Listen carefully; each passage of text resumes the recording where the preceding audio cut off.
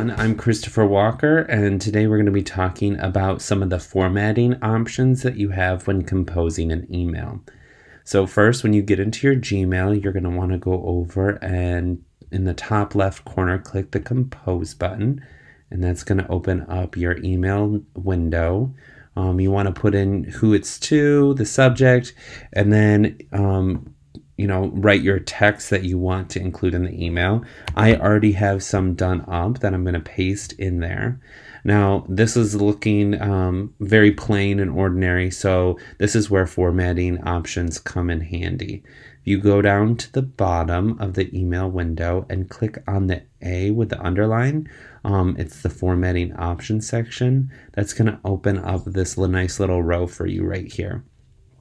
So what you're able to do is you can change the font style, you can change the size.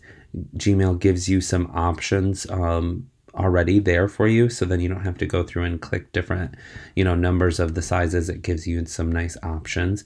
You can bold something, so if you highlight, you can click the bold button, and that will bold those words for you.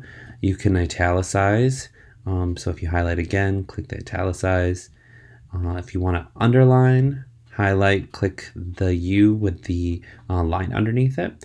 You also have the option to change colors, and you have two options within here, and that's the background color. So that's going to change what it looks like behind the writing. And then if you click over back down there again, you can also change the text color, so what the actual letters look like. So if I wanted them to be bright pink, I could do that. You can also decide how you want your email words to be aligned. So if I wanted this whole section to be aligned towards the middle, it would all center right there in the middle, or I could pick towards the right.